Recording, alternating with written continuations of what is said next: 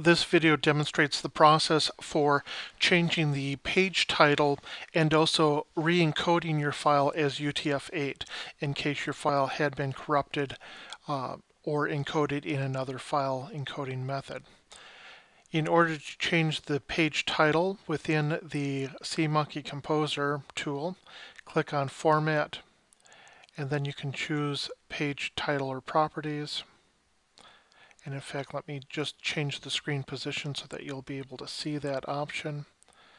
So when I go to Format, I can choose Page Title Properties. And then within this screen, I'm able to change the title, the author, and the description. When I'm done with that information, I can click on OK.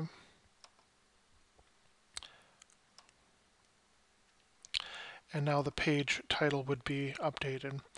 If the file is improperly encoded, and again for standards we want to use UTF-8, we can go to File, Save and Change Character Encoding. We'll choose the encoding style that we wish. So within the list, we're going to choose UTF-8, Unicode 8. Also on this screen is where you can change the page title if you desire. And then you can hit OK. It will ask you for the file name to save. I will normally use the same existing file name as what I had previously named the file.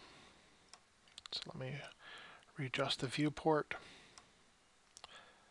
So here's the file name, and then I can click on Save.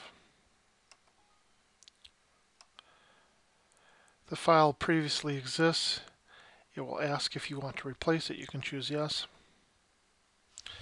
And then in order to view the changes, you will need to close this file in the browser or in the SeaMonkey Composer, and then reopen the file in the SeaMonkey window.